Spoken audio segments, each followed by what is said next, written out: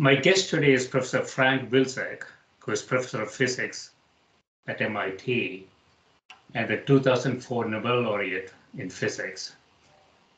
Welcome, Frank. Hello. It's a pleasure to be here. Yeah, thanks for doing this. So I know that you started in Hyde Park. I also spent a little bit of time in Hyde Park, Chicago, yes. in a different area.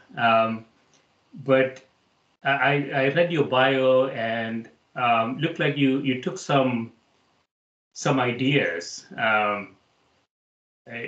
from Hyde Park into Princeton and MIT and ultimately into something substantial.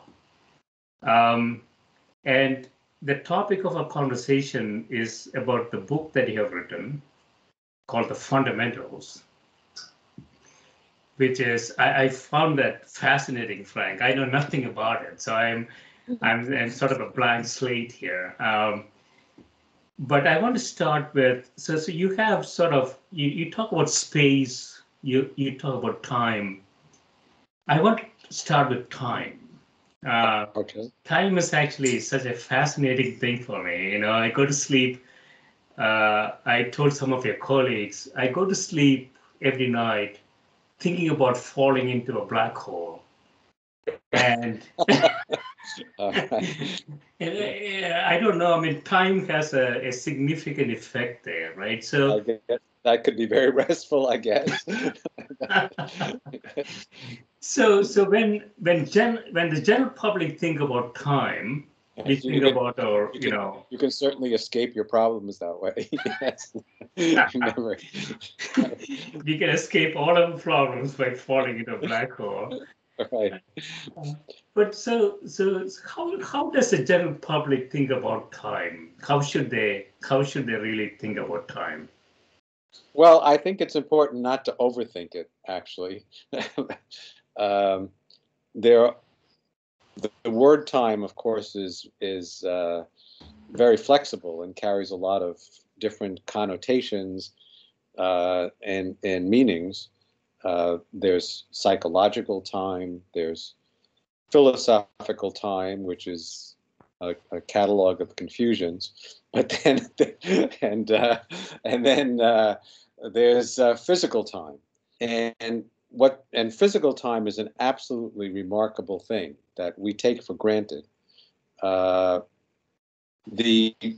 most powerful way to think about it, and the fact that you can think about it this way is really profound, is that we have equations that describe the way the world works very well, that contain some quantity called t, little t, and those. Then there's one quantity t, and the whole world, everything in the world that's governed by these equations, marches to the same tempo.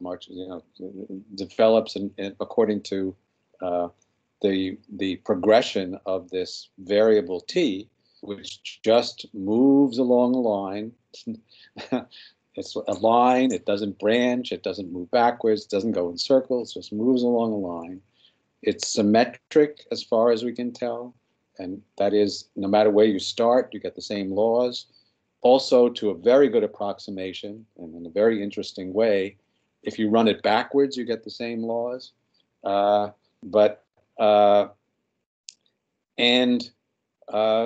That's what time is. That's what clocks measure. And everything is a clock. that's because everything changes. And if you could predict accurately and watch things closely enough, you could measure time using anything. So that's time. That's, how should I say, that's a kind of first draft of time. There are many subtleties that come in if you get beyond things we experience ordinarily in everyday life.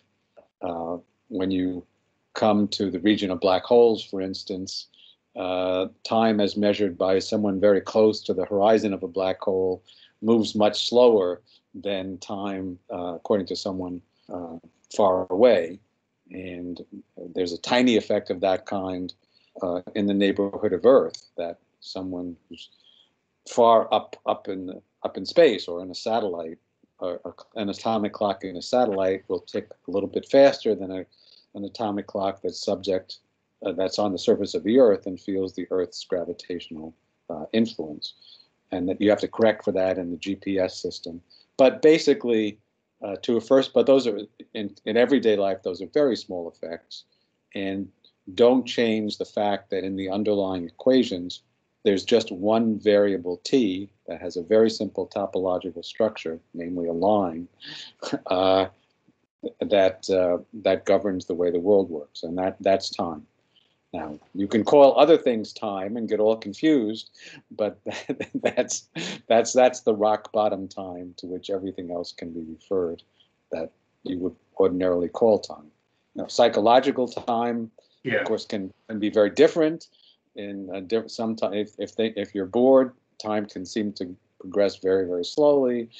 Or if you're in emergency, time may move very slowly because your brain processes speed up. You can see a lot. In your imagination, you can move backwards and forwards in time. You can remember the past. You can make guesses about the future. They're all so. Time is used very flexibly to discuss all kinds of phenomena, but to me, it's sort of like energy. We talk about energy, and we mean a lot of things by it. And you talk about athletes having energy. Then you talk about saving energy by turning off appliances. But then in physics, you learn that energy is conserved. You can get all confused. But the scientific. But you have to be very careful about how you use words. And time is especially prone to that.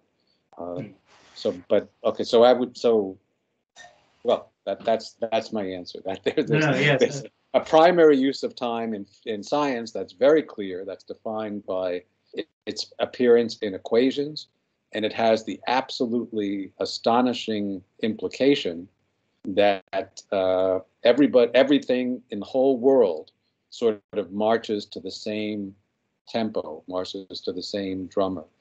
That there's this thing called time that we're all embedded in. Yeah. So what might be counterintuitive to most of us who don't have a background in physics is that time appears to be governed by or affected by gravity and velocity, right? A little bit. Right. I mean, we don't see that. If I drive in my car, I don't think time is different. Or if I stay close to something really big, from a gravitational perspective, I don't see time being different. Those effects, which are a result of the theory, which were first inferred from the theory of relativity, are very, very small in everyday life. So that's why they had to be discovered, well into the scientific revolution. Like even in Newtonian mechanics, which gives a beautiful description of many, many phenomena in the solar system and the tides and so forth, and the planetary motions, and those effects didn't appear, and the theory works very, very, very well under most circumstances. But nowadays we often deal with things that move very fast, and then you have to deal with the subtleties of time. There are subtleties of time that, and having to do with fast-moving observers. They can define their own time, which is different from ordinary time, and you can relate one to the other. So they're really not. I mean, there's not as if they're two independent things. There's one thing, but one version of it is more useful for a moving observer. Another version is more useful for a stationary observer. and in gravity, in general relativity, that when you have to deal with gravity, it's even more tricky. But what I told you, I said, is still a good first draft of the truth in two senses. First, in everyday life, those effects are quite small, and then second, and by everyday life, I mean a very, very large segment of science and experience too, not just walking around the neighborhood each day, but the other sense is that in the fundamental equations, there's still something you can point to called T, that the whole universe runs according to, and so different observers can process it in different ways, but still there's this thing that has the topology of that is it runs from past to future along a line described by a real number, continuous as far as we know, and that's the way it is.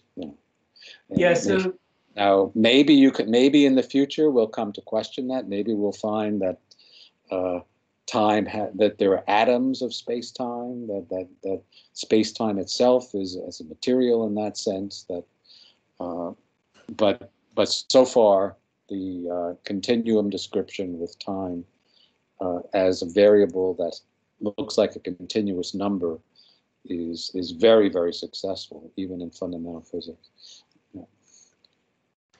So it's a continuous number in most of what we measure in. There's some discontinuities in time, like black holes or traveling at the velocity of light or something like that. But no, they're not discontinuous. They're extreme and distorted. If you can, as I said, as I said, to do justice to the experience of different observers, you may need to process this variable in different ways, but there's still just one variable. That's the thing. So the person who's sitting near a black hole would use a version of time that, from the point of view, would find it useful to use a version of time, which from the point of view of a distant observer is very, very slow, very slow.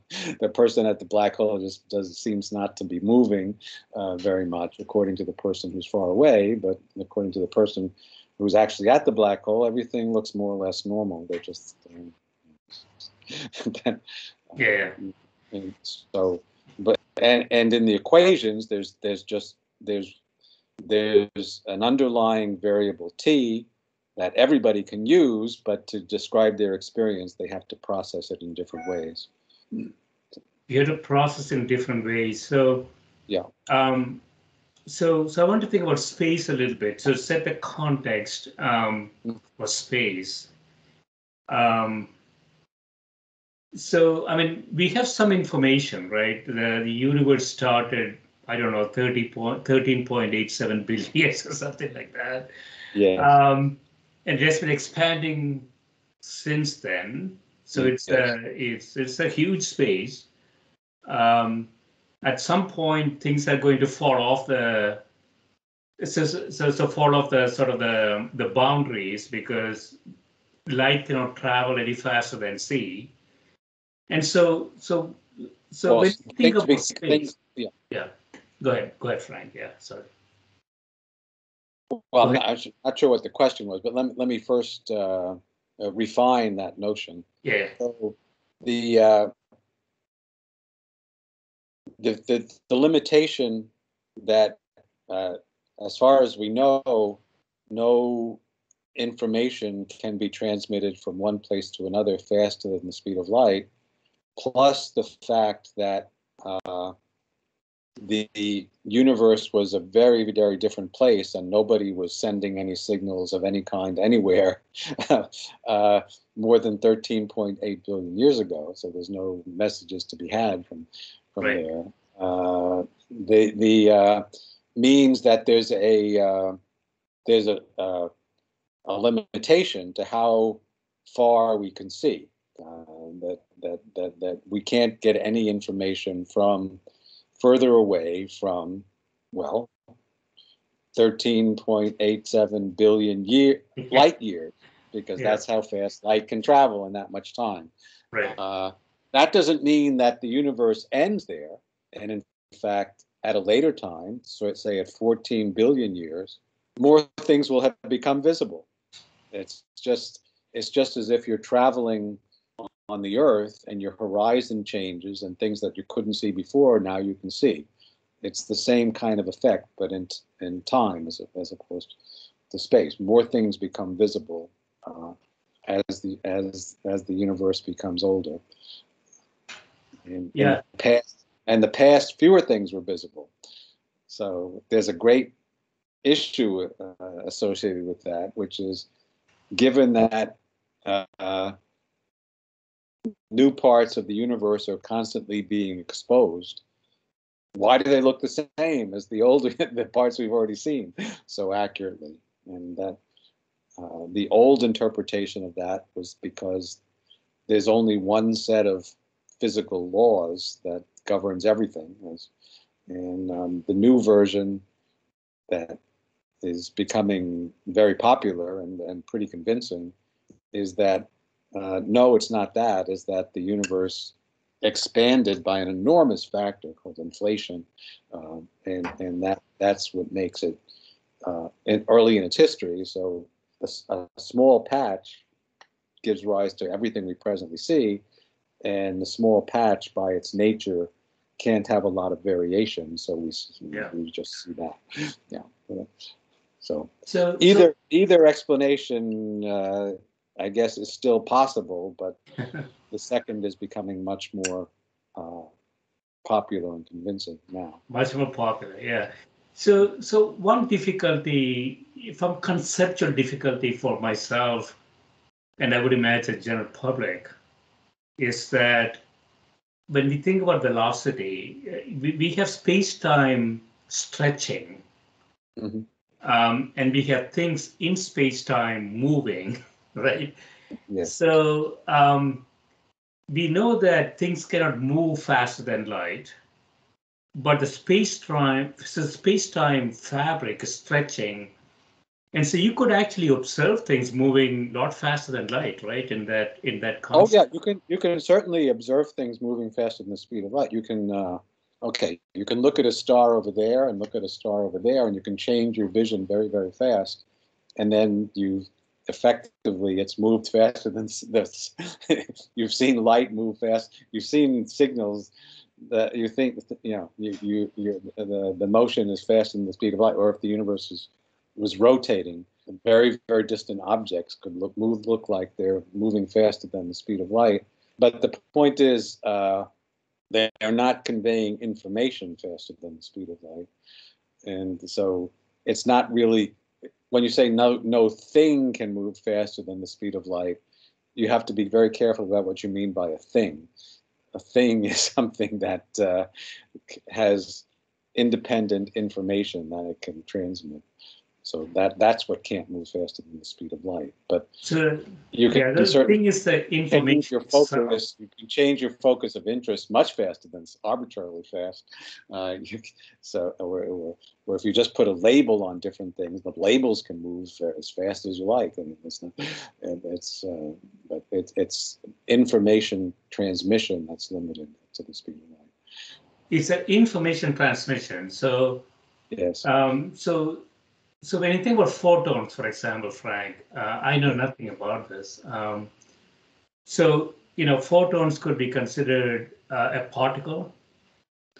Could be considered sort of an information packet, so to speak, right? So how do you put this in the construct of photon? So again, from a thought experiment perspective, the photon that escaped, say, 380,000 years since Big Bang, reached us.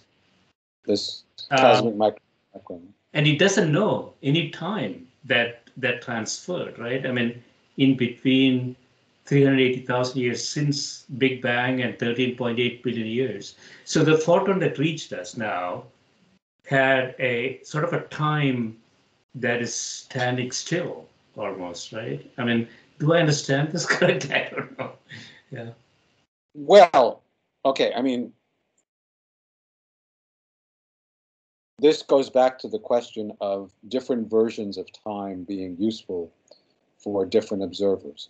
Yeah. So if you were in a laboratory moving at a very, very rapid velocity, fast, close to the speed of light, the time that would be appropriate for you to use, so that would look like if you would use to describe ordinary physics of things that were moving slowly with respect to you in that laboratory, would be a different time. Then it would be a different combination of space and time, but a definite combination that than the time that I find convenient to use here as a stationary observer. And as a result, when I look at you moving, things seem to be, your motions seem to be slowed down. You looking at me moving, I also seem to be slowed down. But it's kind of because we have different ways of processing what's going on in space-time, depending on how fast we're moving. So our experience is organized conveniently in different mixtures of space and time, depending on how fast we're moving. But there's always some way of organizing it that allows you to, if you're in a laboratory with things moving slowly with respect to you, to experience the same kind of world as the world that a stationary observer would Right. So I want to go into sort of particle physics a little bit. Right. Again, I know nothing about this, Frank. I'm a blank slate. So, so your claim to fame is, I understand, is on the strong force. That's my original claim to fame. That's your original claim. So what's our current understanding? We have sort of four fundamental forces: electromagnetism, strong force, weak force, and gravity. Mm-hmm. And a lot of people have been trying to sort of unify these things together. Yeah. My understanding is that we haven't really succeeded in that yet, right? Or do I understand? Not entirely. No.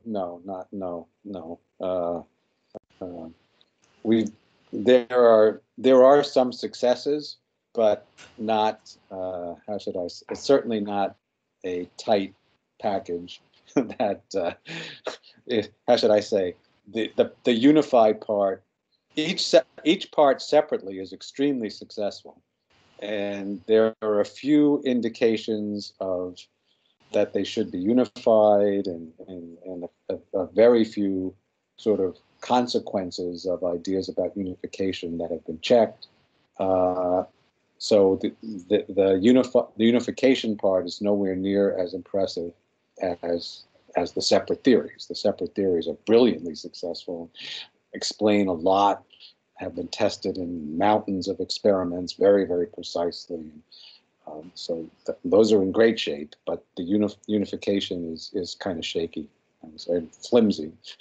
Yeah, so let me go on a tangent here. I mean, it's always dangerous, Frank, but so gravity is the sort of the problematic kid in the room, it seems to be. Well, it's the most, how should I, our understanding of the other three forces, I'd say, seems to be much more profound. Or yes. I mean, partly that's because we can do a lot more experiments. Gravity is at the level of elementary particles is very feeble, so it's very hard to do experiments that really test it. The other theories have fairly rigorous, complete mathematical expressions that are consistent, fully consistent with the principles of special relativity and quantum mechanics. In the theory of gravity, that's not quite true when you come to describe situations where gravitational fields get very, very, very strong, like in the middle of a black hole or in the very early universe. The equations that we have break down. Break down. They reduce to infinity equals infinity, or infinity equals zero, or something nuts that doesn't. Infinity and zero are bad things. What's that? No, infinity and zero are bad things in mathematics. So you had to somehow figure out that. Well, they can be good, but not if you want to apply the mathematics to the physical world, where the answer should be manifestly a finite number. If it gets infinity or zero, it's just wrong. Or if the equations just don't, they're supposed to be describing the physical world, but they just don't have a sensible, they can't be used because they refuse to speak. So sometimes, you run into equations, for instance, that allow you to solve up to a certain time, but then the equations just break down. Things become ill-defined after a certain time. But in the physical world, of course, time marches on. So something's wrong, right? So let me ask you this, Frank. Again, I know nothing about this, but since we have such great difficulty with gravity, do you think it's an effect? There's sort of multiverse ideas floating around. So do you think it's sort of an extraneous effect on our universe? Is that why we have such difficulty figuring it out? No, I wouldn't call it extraneous. You mean extrinsic? Maybe it's due to some other world or something. No, okay. I wouldn't over dramatize or overstate the difficulties with gravity. I know a lot of people do. They want to justify their existence of worrying about gravity. But we have an extremely successful theory of gravity, Einstein's general relativity, that has predicted many things that have been observed, brilliantly confirmed: gravitational waves, the existence of black holes, the slowing of clocks in gravitational fields that we mentioned before, several different effects, the perihelion rotation of Mercury. So general relativity works, and astrophysicists use it every day in making predictions, and so it's sometimes stated that it can't be used with quantum mechanics, but in fact it can, and astrophysicists do that every day and successfully. But there are problems. The equations, as I said, do break down in extreme conditions. They also break down if you try to notionally in your mind, you can do thought experiments where they break down at very high energies. So physicists want to do better, and so that's a very active area of research. It's very challenging because we don't get a lot of help from experiment. The conditions where general relativity breaks down are so extreme that they can't really be produced in a laboratory. So it's all thought experiments. And thought experiments, well, the thing about thought experiments is that you don't have a way of checking them. You can think whatever, think things that don't correspond to reality, right? Einstein was the great master of thought experiments, but in the Bohr-Einstein debates, when he did thought experiments about quantum mechanics, they were all wrong. He had intuitions that quantum mechanics would break down in this circumstance and that circumstance, and those thought experiments you can actually do now, and he was wrong about all of them. I mean, so thought experiments are very dangerous. Anyways, but what was I going to say? Oh, the other thing to say about gravity, though, is that whereas our four theories of the other three forces sort of have a strong family resemblance, they're all based on what are called gauge symmetries, and they have a strong, very strong family resemblance. They are all, from some perspectives, they are all kind of generalizations of Maxwell's theory of electricity and magnetism, and they're kind of grand generalizations, and there are variations, and there are things that aren't obvious at all. But yes, but ultimately they have a lot of in common with Maxwell's theory of the 19th century. And we had quantum mechanics that can be done. Well, after a lot of brilliant insights, now that's a smooth procedure to quantize those theories. But gravity is different. It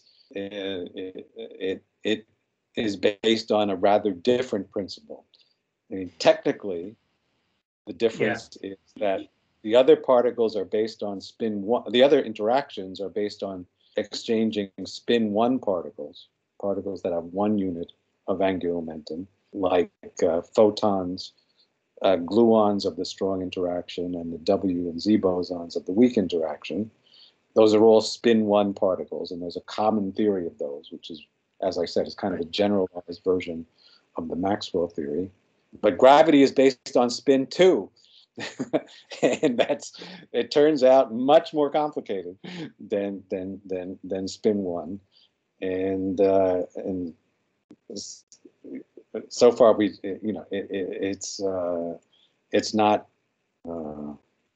hasn't been fully absorbed.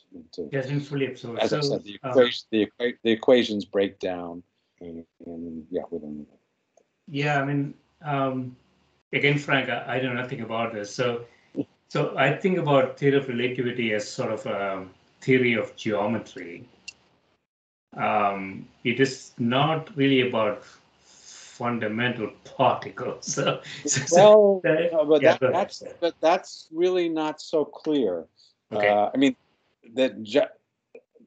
Einstein invented general relativity by thinking about geometry of space-time, and it's a brilliant, an astonishing feat of intellectual acrobatics and insight and persistence and everything. It was, without doubt, one of the grandest intellectual achievements ever to come up with the theory of gravity based on those considerations.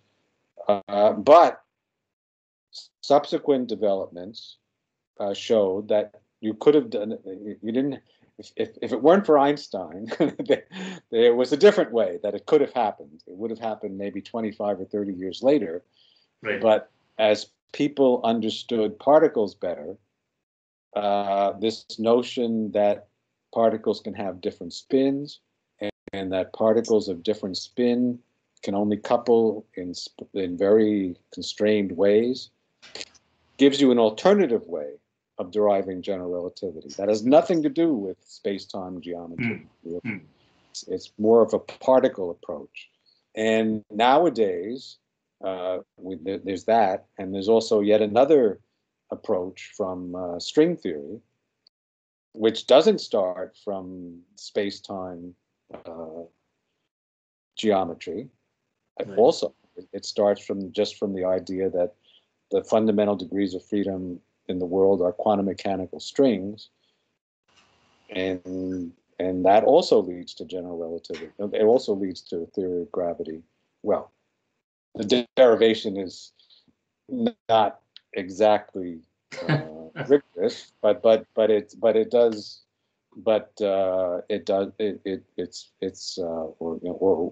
properly digested. But it does also lead to general relativity. So Einstein reached it one way, but there are other ways of reaching it that look much more like conventional particle physics. Mm.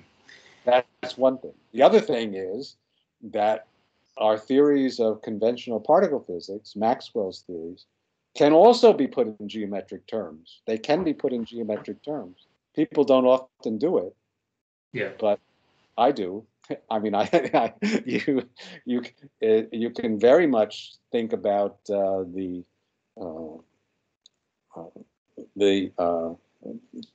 for instance, the colors of different quarks as being descriptions of their positions inside a space, inside what we call an internal space, and that space has a lot of symmetry, has geometric properties, and so you can achieve a quite lovely geometric description of the other interactions. That wasn't the way they were discovered historically, but it could have been.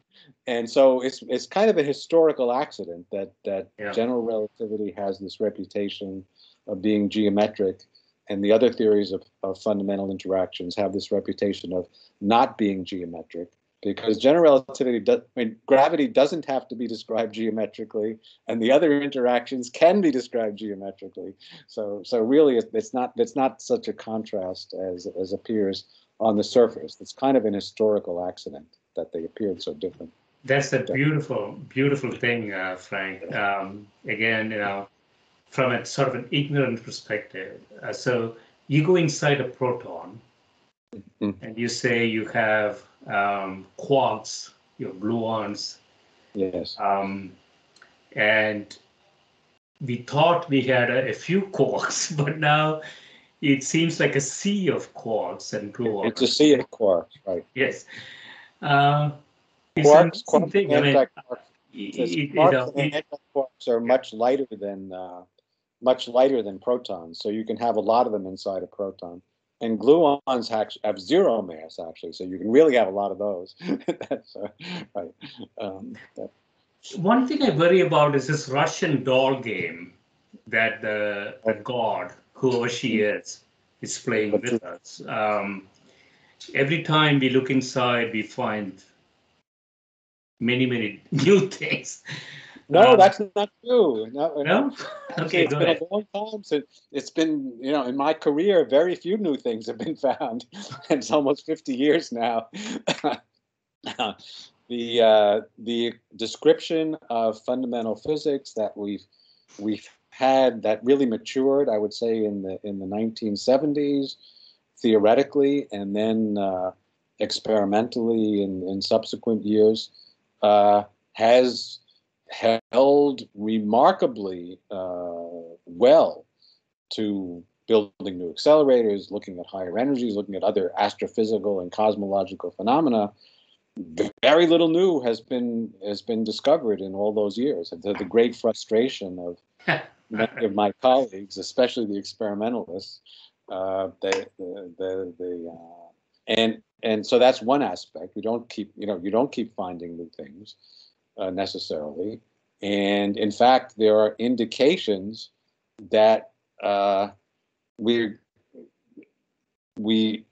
getting very close to rock bottom, in the sense that things like electrons and quarks, unlike protons, I mean, you're quite right about the proton. Proton is actually very complicated, but the fundamental particles really do seem to obey rigorously very, very simple equations. Now, by simple, I mean simple once you've done a graduate course in relativistic quantum field theory and group theory and so on. But they're simple in a very precise sense, that you can write well-defined computer programs that would be quite short, that would describe quarks completely and electrons completely. The equations are unambiguous. They can be taught to a computer, and given long enough, the computer would be able to calculate everything there is to calculate about the behavior of these particles. So it would be a much shorter computer system, operating system, much shorter program than, for instance, the operating system of any modern computer, let alone something like Microsoft Word. A very short computer program. And that, if you think about it, that's what it means to have an irreducible description of simple entities that build up the world. And experimenters, as I've said, they've tried to look to find signs that these simple equations break down somehow or don't work, that there are other things inside that make it an illusion that the electron is a simple fundamental particle. But so far, the evidence is that if there is internal structure, it's very, very hard to excite, to find signs of it. That it's very, very, very, very, how should I say? If there isn't internal structure, it's within a very, very, very small region of space, and it's very, very stiff. So to bring it out is very difficult. So these fundamental particles really do seem to be pretty fundamental. Pretty fundamental, yeah. So for the general public, Frank, the intuition,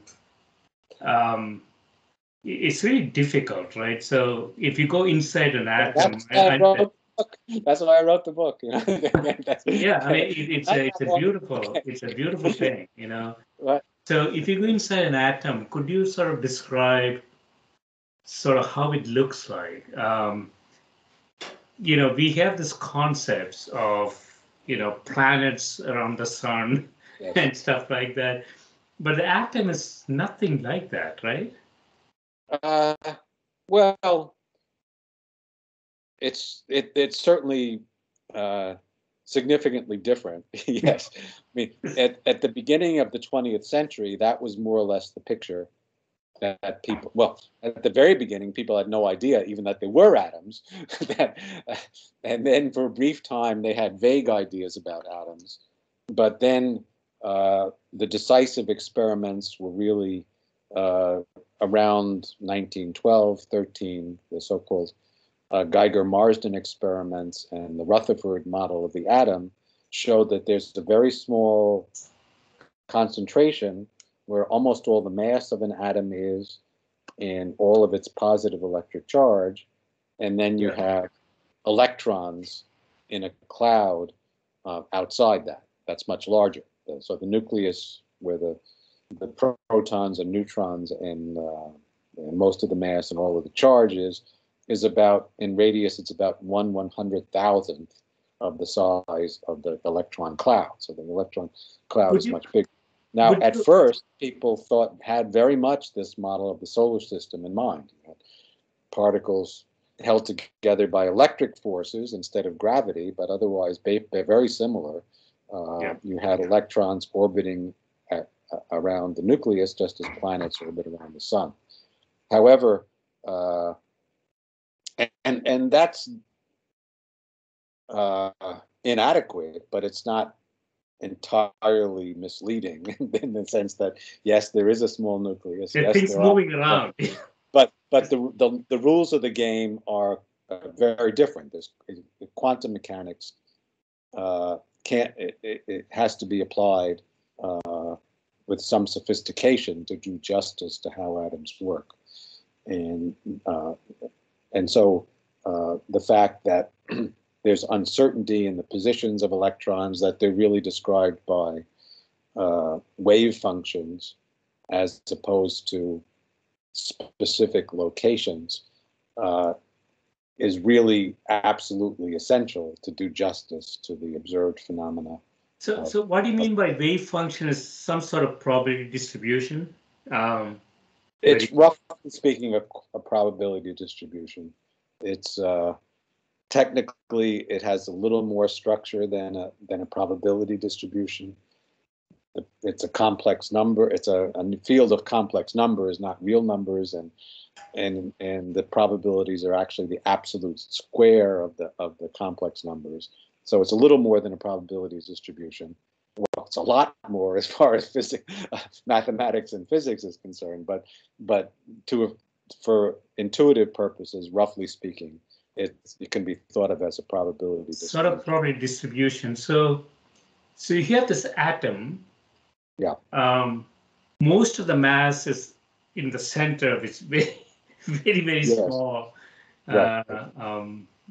volume. And then you have some expectation of electrons sort of moving around. We have some probabilistic expectations of where they might be, but we don't precisely know where the electrons are, right? So I don't know about this. In fact, you can't. It's even dangerous to say that they are anywhere. What we learn in quantum mechanics is that you have to be very careful about statements of what is if you're not actually experimentally or observationally determining what is.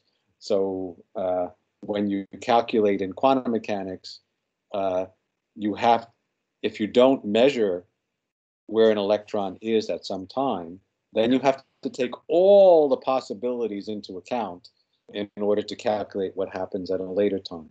So it's not that the electron is secretly somewhere, you just don't know where. It really isn't anywhere. It's everywhere unless you actually measure that it's somewhere. That's right. And so to complicate the conversation further is, so there is the field and the particle questions, right? Again, it's not very intuitive to sort of general public, right? So I mean, you can think of a field and then you can think of a particle. How do those things differ? I mean, how do those things interact? Well, the fields are much more fundamental than particles. So we should start with fields and then discuss how they can manifest themselves as particles sometimes for some purposes. And the basic mechanism is, okay, the fundamental equations are in terms of fields, but unlike your intuition about, these are quantum fields. And that means that not all solutions of the field equations correspond to reality. Only solutions that have a certain element of discreteness, only certain solutions, no, a better way to say this, only certain solutions actually correspond to reality. These are the solutions A lot of uncertainty in the... Well, the uncertainty comes from the fact that it's fields. So right. It could be anything. So, but only certain fields are allowed by the rules of quantum mechanics. It's a lot of different kinds of fields are allowed, but still structured. And when you interact with the universe of possibilities for fields, you jump often from one allowed configuration to another one, and the jump occurs in discrete units of energy, and also often in particular places. And so the jumps look like particles. Okay. So they can be interpreted as particles, and because in everyday life we often we don't have to worry about the subtle parts of quantum mechanics. We just, we have a lot of experience with working with particles or solid objects, and that's very helpful and very well matched to the way we think.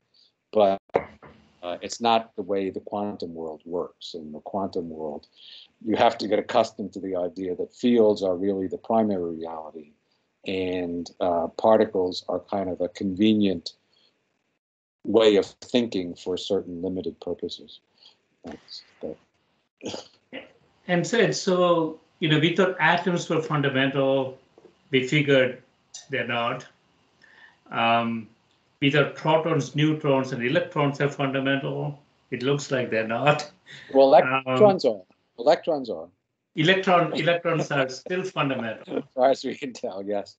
But protons and neutrons are not, because they're made up of quarks inside the nucleus. That's right. Quarks and gluons. Yes. So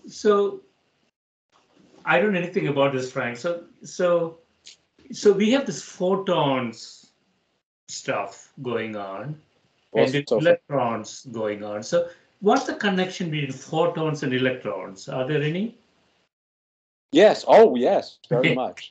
Well,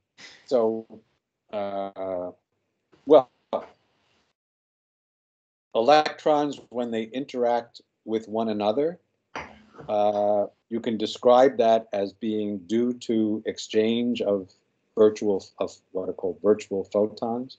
So the equations for electrons and photons are tightly coupled in something called electrodynamics, and in the quantum theory, quantum electrodynamics. And so all the observed, so the electron, it's very much like maybe maybe we're more familiar in the case of gravity. When you have a body like the Earth or the Sun, it affects other bodies because there's a gravitational field, and that transmits forces between one body and another. The same thing for the electromagnetic field. When you have electrically charged particles, they affect the electric and magnetic fields, and they're also affected by electric and magnetic fields. And so the motion of charged particles changes the electromagnetic fields, which then can change the motion of other charged particles. So their interactions are affected very much by their fact that they interact with the electromagnetic field, and the electromagnetic field can be thought of as made of photons. Also, the most direct and dramatic thing is that when charged particles, and in practice that usually it means electrons, move violently, they change their state in an atom, often they radiate photons, they radiate electromagnetic radiation. And so that's a very, very direct manifestation of the fact that the charged particles interact with photons, and there are many other things too, like if you have electrons and anti-electrons, positrons coming together, they can come together and annihilate into photons. Into photons, yeah. Into photons. Now, in terms of elementary particles, that's kind of exotic, but it's also now essentially the same thing. Is what helps make our computer screens work, and many other things. Light-emitting diodes, LEDs. You have electrons and absence of electrons, things called holes inside solids, and electrical fields can be used to make them come together, and then they emit light, and that's now, that's becoming the common source of light, and we're incandescent. The classic incandescent light bulbs are becoming obsolete. And instead, we're having light-emitting diodes, which are particles and antiparticles, charged electrons, and their holes inside materials, inside semiconductors, combining and annihilating into light. So that's it's a beautiful thing, Frank. It's a beautiful. I wish I studied some physics. It's a beautiful thing. So physics, you shouldn't think of as physics. People shouldn't think of physics as scary. It's really fun, and it helps. It expands your mind and helps you appreciate many, many things that are going on in the world at a deeper level. Yeah, I think of physics. I think of science as a pyramid, and a lot of my colleagues don't like this analogy, but the top of the pyramid is physics. If you don't really understand physics, you can go anywhere. I can say biology, chemistry, Oh, economics. Without physics, you can't really go anywhere. So at the end of the day, physics is, well, okay. I don't want to antagonize my colleagues by signing on to that. Uh, but let me make a weaker statement that I think is true, is that anyone, any human being, any curious, intelligent human being can expand their minds, enjoy life more, and have a richer experience of reality by understanding or, how the physical world works at a fundamental level. And that's what I was trying to accomplish in fundamentals, is to make that available in an honest way. Uh, and for scientists, which is what you were alluding to, it can also be very valuable in their work. So, for instance, I mean, you can certainly be a practicing biologist without knowing uh, anything about quantum mechanics, any of the deep facts about quantum mechanics. So you can certainly get by. However, you might miss out on opportunities uh, design new kinds of instruments that would enable you to see things that uh, you otherwise couldn't see, or uh, maybe more realistically, to take the instruments that other peoples have designed and really understand what they can do and use them in your work. So certainly knowing something about fundamental physics is could be a useful tool to all kinds of scientists, and also a yeah, source of problems for of interesting challenges for mathematicians, and not to mention that philosophers who talk about reality really should learn how reality works, and and it's mind expanding. It's not what you think. It's not something you would guess from introspection. No matter how smart you are, believe me, you would not by introspection get to quantum mechanics, and yet that's how the world works. So yeah, I mean, and dare I say it, even theologians, if they want to talk about the nature of ultimate reality, really should understand what physical reality is and how it works. If you want to understand God, you should understand God's work. That's another way. So yeah. So every human being owes it to themselves to to give fundamental science a chance. You can really expand your mind, enjoy life more, see more, if you do that. Yeah. yeah. I mean, this is so interesting, Frank. I mean, clearly, I don't know anything about this, but it's a sort of an interesting sort of policy question. I don't know. This is not your research, but so I was an engineer, and then went into economics. We use some of the same mathematics as Yes. physicists do. Um, the more important question I think you're asking is what what is that you want to understand really? So the next undergraduate student, the next graduate student, the PhD student, the postdoc, what is that you really want to understand? And I have a biased perspective on this. It comes back to sort of fundamental physics. If you don't understand physics, I tell this. My Well, daughter's going through medical school. Uh, I tell her all the time that if you don't understand physics, you probably don't understand anything. You know, well, okay.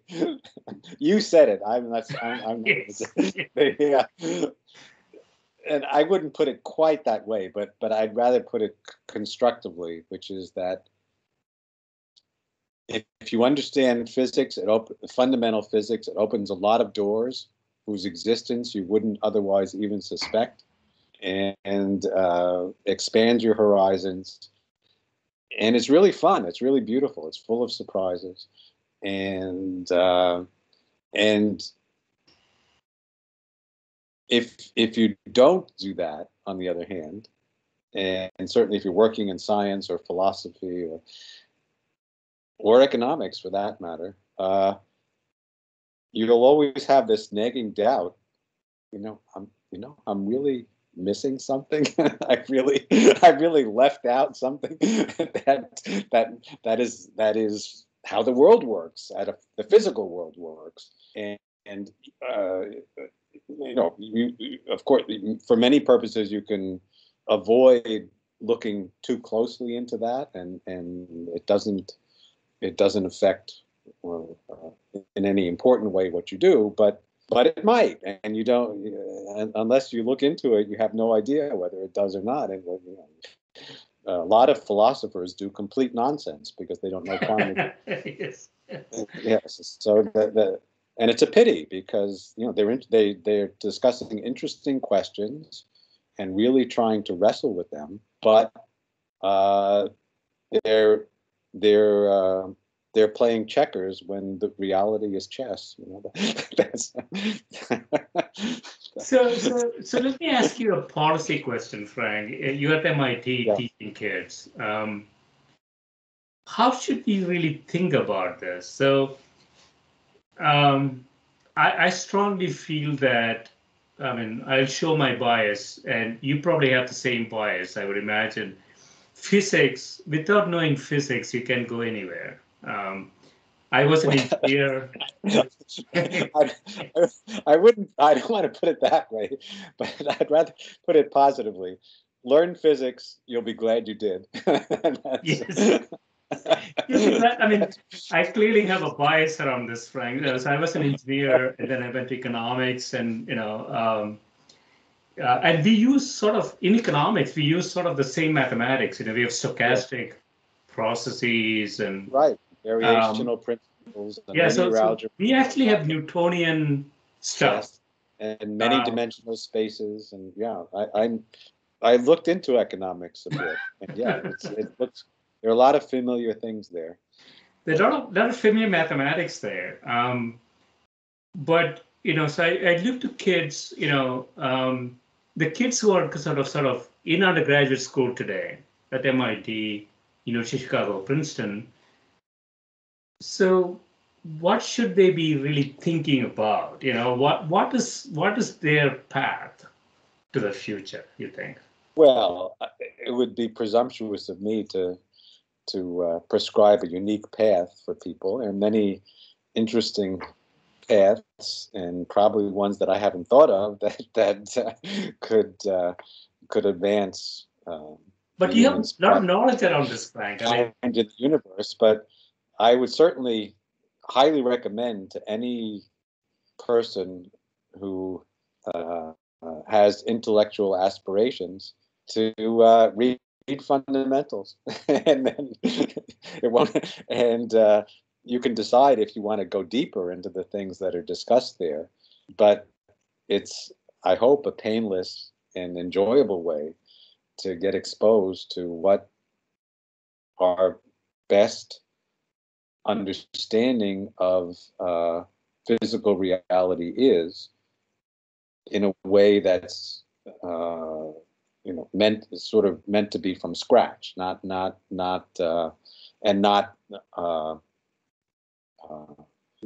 too heavy. So not with equations, but trying to distill what I've learned in 50 years of struggling with physical reality now into what are the really profound, most basic takeaway messages. Yeah, I think that's really important. Fundamentals. I think the way that you've laid out the ideas there is quite important in my view. I mean, you could have different ideas around what you want to do, but you have to sort of fundamentally understand how the system Well, works, right? I mean, it yeah, takes some time. Yeah. and it's not just physics. I mean, yeah,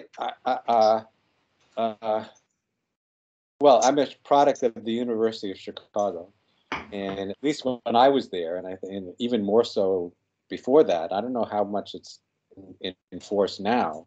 Uh, there was a very uh, um, conscious effort during the first couple of years of undergraduate study to get exposure to the fundamentals, if you like, of a wide variety of things. You know,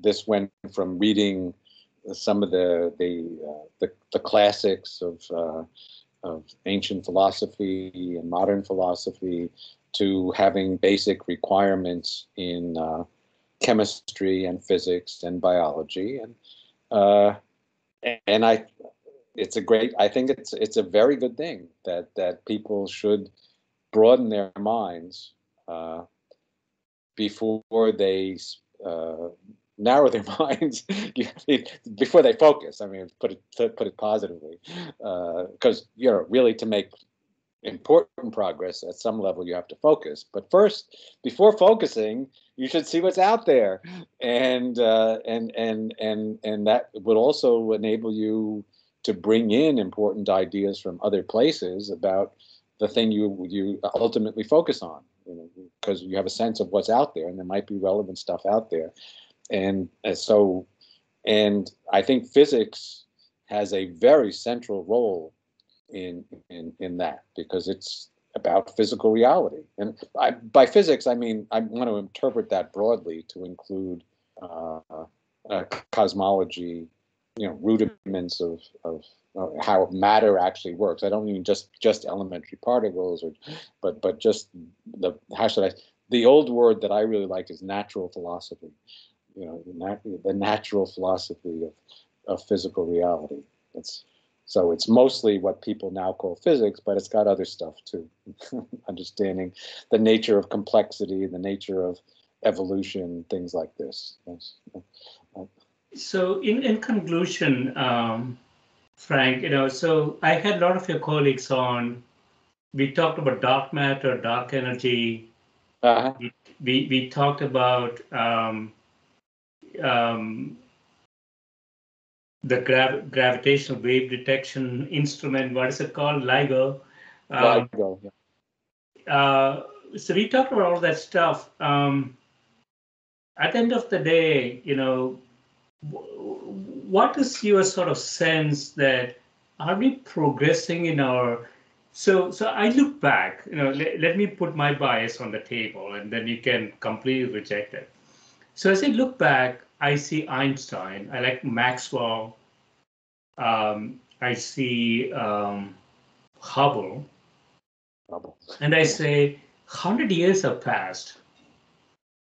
Did we really progress further from those fundamental understandings? Yeah. No. I think the achievements of getting what we now call the standard model absolutely are worthy of standing beside those. Getting concrete, precise equations. Well, for the strong and weak interactions, as I said, they have a family resemblance to the Maxwell equations, but they're not the Maxwell equations. They're an extension of them, and fully worthy in terms of beauty and wealth of phenomena. And maybe most important of all, with quantum mechanics. Quantum mechanics really, I would say there have been two real revolutions in physics and a couple of secondary revolutions. So the two real revolutions were Newton, who established the fact that you could get very precise mathematical laws, and sort of showed that by example, and set the stage for many years of progress, and sort of set the stage for what you can aspire to. and then quantum mechanics. Those are the two great revolutions. Quantum mechanics really changed what we think of as physical reality. It's a vast change from everyday life, very different, and yeah. Okay, I know that we're running out of time. Tremendous imagination. I would say that then the secondary revolutions were classical field theory. So that's Maxwell's theory of electromagnetism and Einstein's general relativity, which of course includes special relativity. Special relativity is kind of a corollary almost of Maxwell's theory. Yeah. But then we have also general relativity, and then the secondary revolution. so there are two huge revolutions and two pretty huge, slightly smaller revolutions. The other slightly smaller revolution was getting concrete, precise equations for how matter works. So that was the work of the latter part of the 20th century. Yeah. And no. I don't think it's as celebrated as it should be, because it's absolutely worthy of that. Much better than Hubble, but Hubble. Everything seems to start. Everything seems to start, Frank, at the University of Chicago. Clearly, I have a bias around this, but so going back to what you were saying in terms of, could we talk a little bit about? I know that we are running out of time. Could we talk a little bit of the strong force specifically? I mean, this is your claim to fame. No. Well, you just mentioned dark matter. I think I know what dark matter is, and essentially set the stage for future discovery of it. This was axions. Axion, yeah. I realized there was a particle and figured out its cosmological significance, and now there are many people around the world searching for them with increasing sophistication and increasing hope of finding them in coming years. And I've been helping to design the experiments too. So yeah, don't count me out of the glamorous things. I do some of the glamorous things too. So you're putting your chips on axions. Yeah. You haven't found any of them yet. No. We could.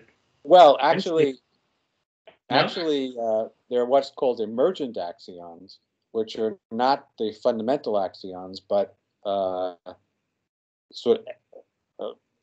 what we call quasi-particles, kind of emergent excite phenomena, emergent things that look like particles inside materials that obey the equations of axions.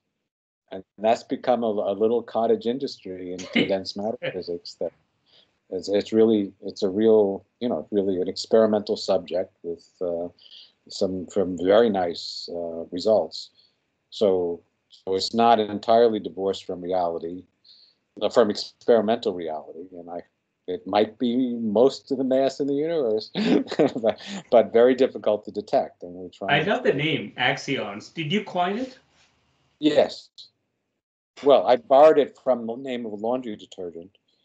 I saw this laundry detergent once when I was shopping with my mother, and I thought to myself that really sounds like a nice name for a particle. If I ever get a chance to name a particle, I'll call it axion. A few years later, if anybody's listening to this. High energy physics, astrophysics, particle physics, probably the most interesting fields of anything. I mean, I don't know anything about it, but it seems interesting.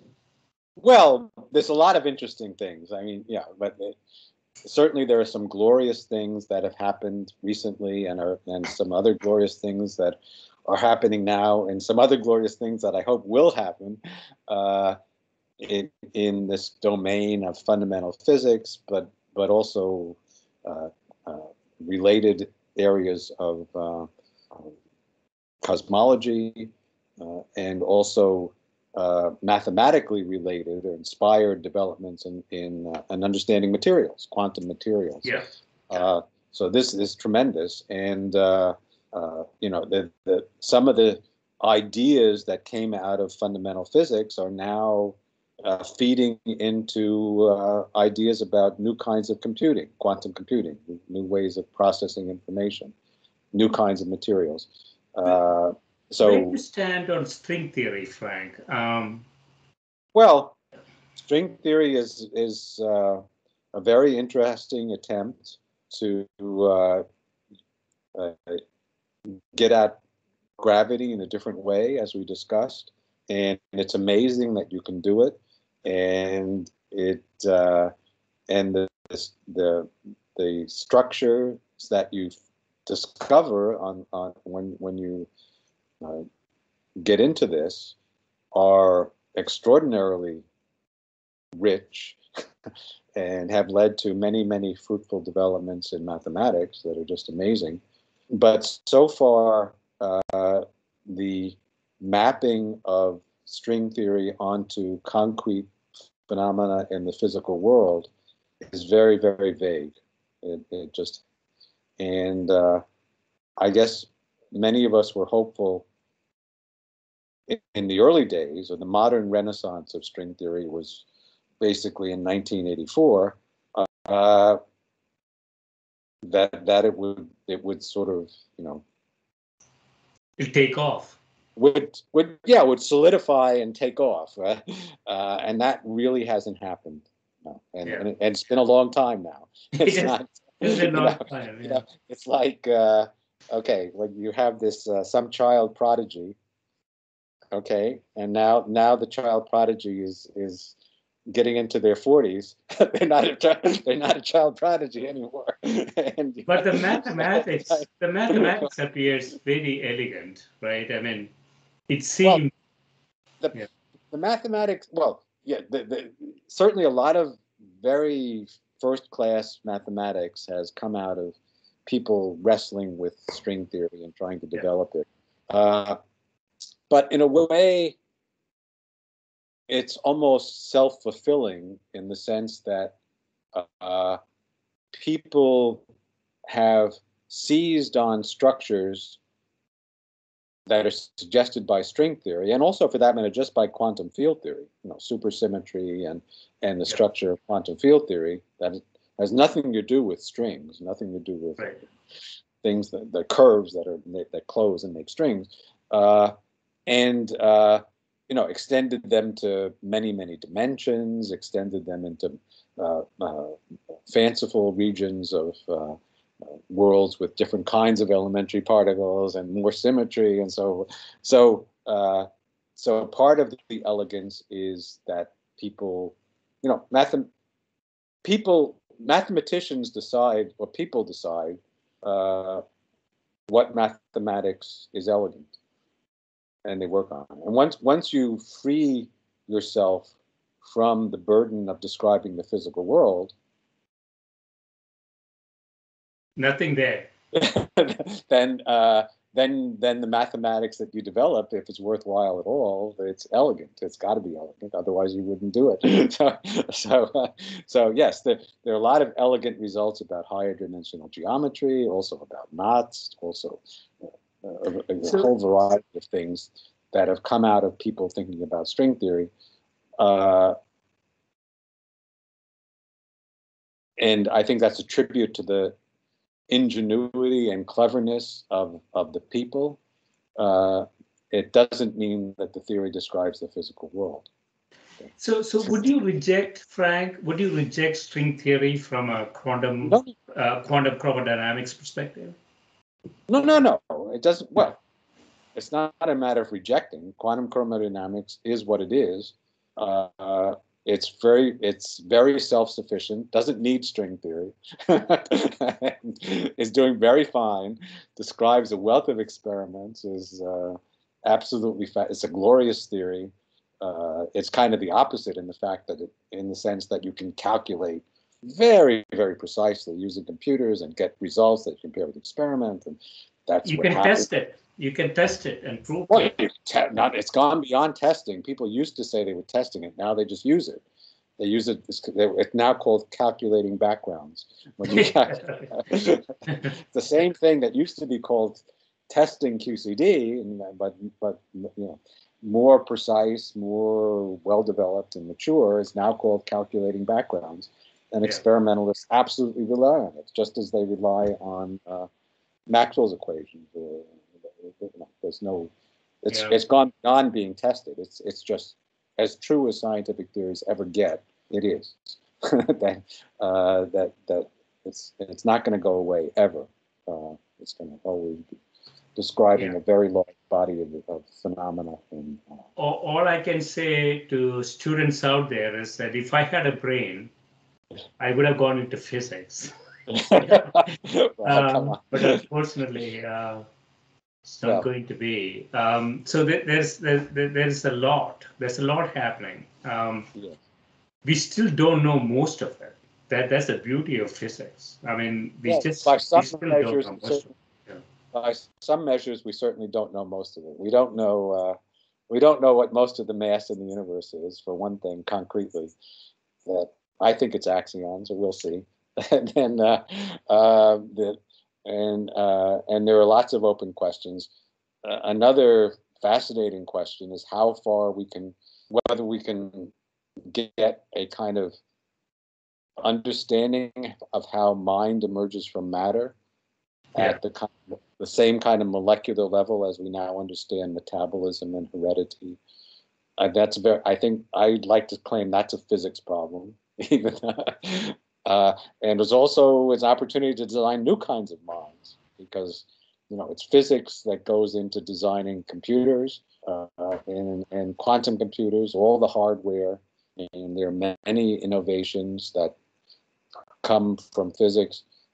Modern electronics, semiconductors, transistors, all those things, LEDs, all the basis of modern computing and communication comes from physics and comes out of deep understanding of quantum theory and physical reality. Without that, we wouldn't be able to be talking the way we are and different locations and seeing each other so nicely, and the world would be a very different place. And there's more to come. The best is yet to come. I'm sure. There's more to come. Quantum field theory is it's fundamentally what it is, right? I mean, we're talking about quantum field theory does very, very well as a foundational description of the world. It describes, there's no known experiment that invalidates it doesn't describe in terms of a few parameters. And there are a few parameters to describe all experiments. And some of these experiments some of the comparisons of theory and experiment are extremely precise and non-trivial. So there's no doubt that it gives us brilliant insight into how the world works fundamentally. And using that insight, people can design materials and have new kinds of ways of exploiting matter that have been very fruitful, and they're the best is yet to come. So, I mean, for instance, we really should be using the sun to generate our energy here on Earth, but we need to be able to convert the photons into forms that we can store and use, and that's a physics problem. Among other things. If you can solve that, it'll solve a lot of problems, right? So the Dyson sphere that's a very big all sorts of things, right? So, yeah, I mean, it feels like, Frank, that we're running around like animals, getting choked in a greenhouse that is that oxygen is being repleted from. But we have this nuclear furnace 8 minutes from us, we could Yes. potentially take a lot of energy from it, right? Oh, yes, absolutely. I'm very optimistic. And in fact, you, as an economist, you probably know that the price of photovoltaics has been going way, way down fast. And so I'm very optimistic that that it'll be a practical proposition to replace the current fossil fuel economy by a sustainable solar economy. Now there may be also this. There still will be niche uses for fossil fuels. In the transition may be bumpy because there's a lot of infrastructure, of course, and we may need to use nuclear energy as a part of the transition. That's an engineering problem. We can solve that These are if you have the engineering right problems. politician. Well, Yeah. engineering problems, let me put it this way. I'm very, very optimistic about engineering problems. Well, we can always solve. I'm not so optimistic about political problems. Yes. That's really what's been so profoundly disconcerting and disappointing in recent years. Yeah, it's a sad situation. I mean, it's a sad situation for the next generation. Yeah. When they look back to us and they will say, what's wrong with these people? I mean, they knew a lot of they knew a lot of stuff, but they made all the wrong decisions. Well, there's still hope, and there's still things. Yeah. I'm still cautious. Well, I hope. Let's be optimistic. Yeah, so this was great, Frank. What else Thanks to so much say? for spending so much time with me. I So learned so much, and so I will put this together and I'll send you all the details. all right, very good. Good luck with this. Thank you. It was really fun. All right.